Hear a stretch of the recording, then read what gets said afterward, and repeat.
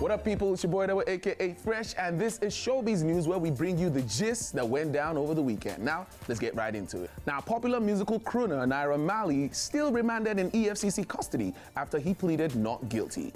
Now, over the weekend, Naira Marley was taken to court regarding his situation with the EFCC concerning cybercrime, and he pleaded not guilty against the 11-count charge that was placed on him, which might likely land him 7 years in prison. Now, he pleaded not guilty over the weekend, and the court was adjourned till the 30th of May 2019, where we would be probably looking into the case again and hoping that Naira Marley might be granted bail. Well, fans of Naira Marley are still out there begging and hoping that he comes out of this unharmed. Popular fashion designer Yomi Casual surprises his wife Grace with a brand new SUV to celebrate her birthday. Now, over the weekend, Grace celebrated her birthday and her husband did her a surprise gift getaway. He got her a Mercedes-Benz Jeep, and she was so excited that she couldn't contain her joy, and she went to her social media handle to express it. Now, guys, that's love in the air. Popular English singer and former Spice Girls star Mel B has come out to state that Eddie Murphy, her ex-boyfriend, is still the love of her life and will always be. Now, she dated Eddie Murphy in 2006, and they had a split because of a paternity test at which Eddie Murphy was thinking that he wasn't the father of their child. Now, over that year, they realized that he was the father of the child, and he decided to stand in to take the father responsibility.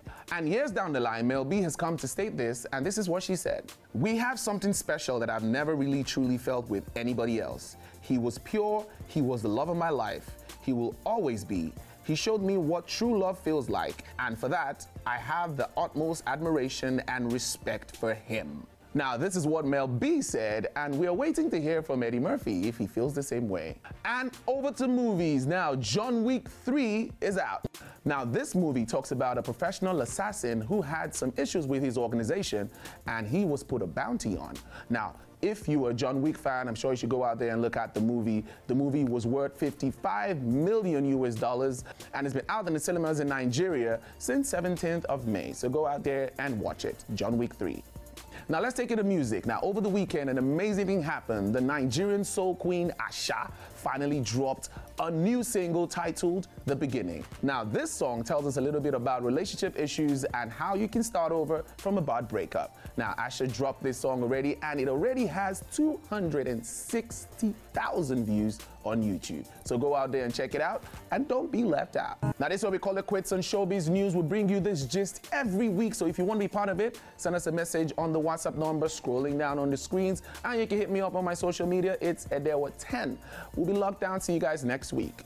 Peace out. To enjoy more of these our Ogbonge videos when you just watch, press this button to subscribe on top of our YouTube page. You go love am.